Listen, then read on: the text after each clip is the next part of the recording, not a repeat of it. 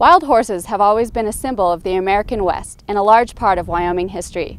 These iconic animals are descendants of Spanish horses introduced in the 1500s and are wonderful examples of the untamed spirit of Wyoming's rangelands.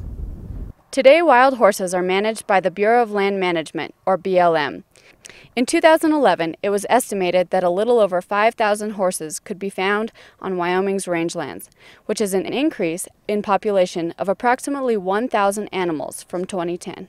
Wild horse herds are mostly located in the southwest corner of the state near Rock Springs. The existence of these herds is a credit to the private landowners of this area, who do not fence their land, thus allowing the horses to wander as necessary for food, water, and shelter in the winter, as nature provides. Wild horses have no true natural predators, other than an occasional mountain lion. As a result, populations can increase at a very high rate. When populations of wildlife, wild horses, and domestic livestock exceed the capabilities of their habitat, the environment begins to suffer. If prolonged, it leads to poor rangeland and an overall decline in the health of the wild horses.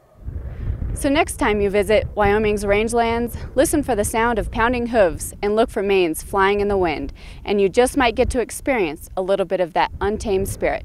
From the University of Wyoming Cooperative Extension Service, I'm Mae Smith, exploring the nature of Wyoming.